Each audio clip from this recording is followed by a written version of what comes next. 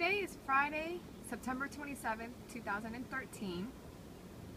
I have some chrysalises that are monarchs that I've been kind of posting and showing their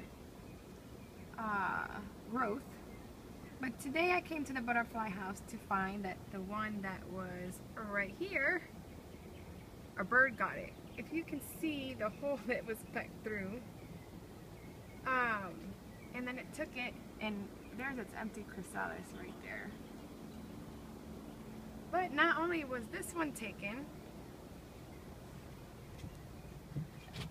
this hole was formed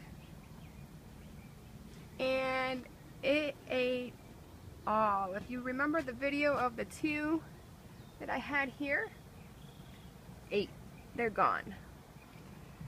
The 6 that I had on the milkweed that formed, all of them gone. I had one there that was a queen, all gone. The queen and monarch that was over there, also gone.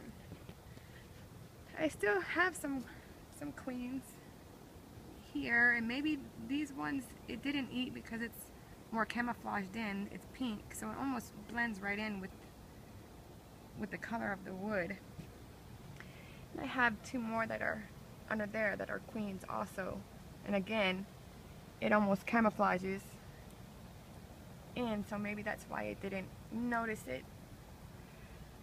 But I still have a few monarchs, one here and one over here, and I have the 3 that are on the plant there and there. You can kind of see it, it's blending in real good.